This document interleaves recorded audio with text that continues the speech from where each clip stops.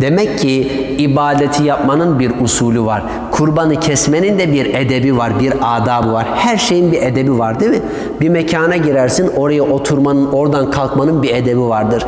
Hatta oraya arabayı park etmenin bile bir usulü vardır. Bazı yere gidersin, vale vardır orada, sana dur der. Sen burada arabayı park edemezsin der. Niye? Yanında 1 milyon liralık araba var, vurursun, ondan sonra ortalık perişan olur. Ya buraya araba park etmenin bir usulü var. Arabanın kartını bize vereceksin, vale teslim alacak, biz bunu park edeceğiz derler. Ya kurbanın da bir raconu var. Bir ibadetin edebi var, ahlakı var, adabı var. Buna göre yapacağız muhterem müminler. Maalesef bazen çok kötü manzaralarla karşılaşıyoruz. Kurban yerinde adamın kurbanı kesiliyor, o bu tarafta sigara içmekle meşgul. Orada kurban kesiliyor. Oldu mu bu ya? Allah için ya, kurban kesilirken sigara içilir mi ya? Yani gülünecek bir halimiz var. Ağlanacak mı, gülünecek mi onu da bilmiyorum yani, garip. Cenazelerde de bu var. Bak, cenazelerde de bu var. Cenaze musalla taşına gelmiş. Bunlara şahit oldum, gözümle gördüm. Bazı görev yaptığım camilerde bunu gördüm. Cenaze musalla taşında bekliyor. Akrabaları bazı maalesef bilinçsiz, cahil, bilmiyor. Cenaze adabını öğrenmemiş hayatı boyunca.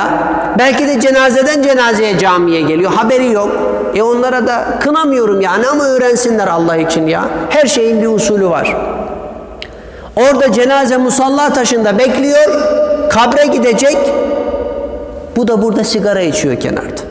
Mezarlıkta sigara içenler var. Allah rızası için ya. Mezarlık ya.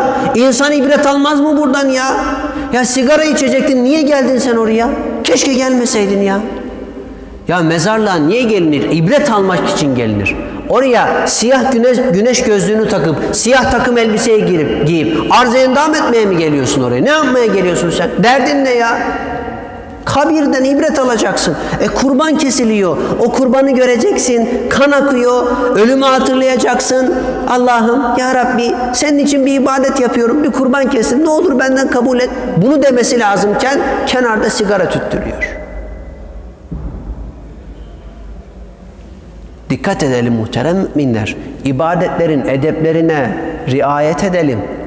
Maalesef bunlara riayet etmediğimiz için yaptığımız ibadetlerden lezzet almıyoruz. Almıyoruz. 10 senedir kurban kesiyor, hayatında zerre değişiklik yok. 20 senedir namaz kılıyor, hayatında değişiklik yok. Niye? Yatıyor kalkıyor, yatıyor kalkıyor.